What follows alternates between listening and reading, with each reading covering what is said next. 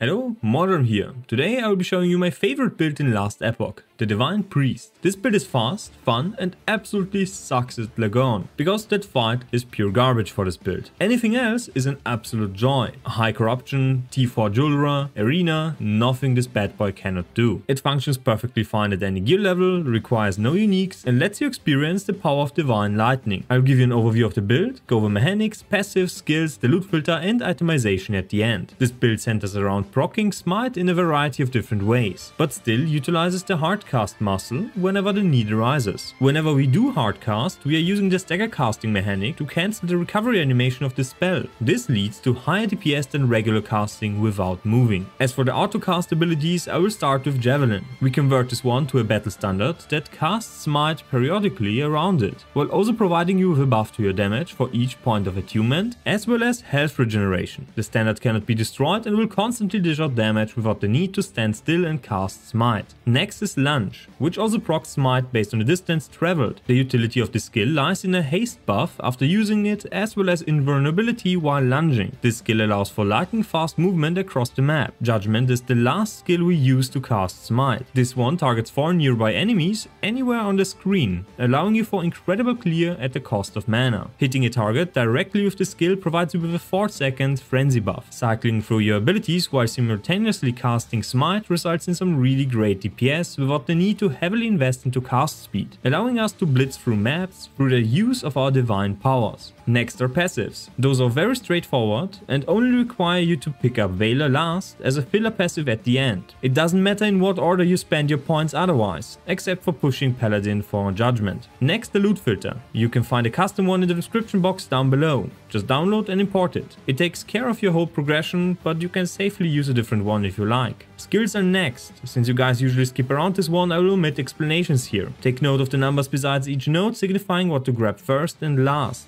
Also make sure to sub, like and comment for some juicy content. Now a quick look at my gear, so you know what my damage roughly translates to. You can find the optimized set with example idols in the talent planner down below. Grabbing plus to the level of Smite is essential for this build's damage output and should be prioritized. This one can be found on the relic. The Paladin specialization gets access to a lot of additional life and resistances, which makes itemization very easy. Crit is however a bit more spicy to acquire. Grabbing 6 base crit chance for Smite in its skill tree results in the need for 809% increased critical strike chance to reach 100%. This is a very high amount which requires you to use a staff with an increased spell crit chance prefix. Your damage will suffer substantially if you decide to omit crit in favor of other stats. Another pain point is sustain. We do have some built into Smite in the battle standard. This however will not be enough for higher corruption levels. The easiest way to fix this problem is by farming the Black Sun monolith for the spell damage leech as life blessing. As far as defenses go, grab 1 endurance suffix on your rings, relic or helmet instead of flat life to cap it at 60% with a devotion amulet. Crit immunity is achieved through the passive tree and the Reign of Dragons crit avoidance blessing. All other stats should be used to cap your resistances, grab more life and armor shred. Now a quick word on legendaries. The devotion amulet is amazing for this build and outperforms all exalted amulets. Grab any of the shown stats on a legendary version. Something of note, you are most likely never going to see anything above 1 LP. The next one is Titanheart,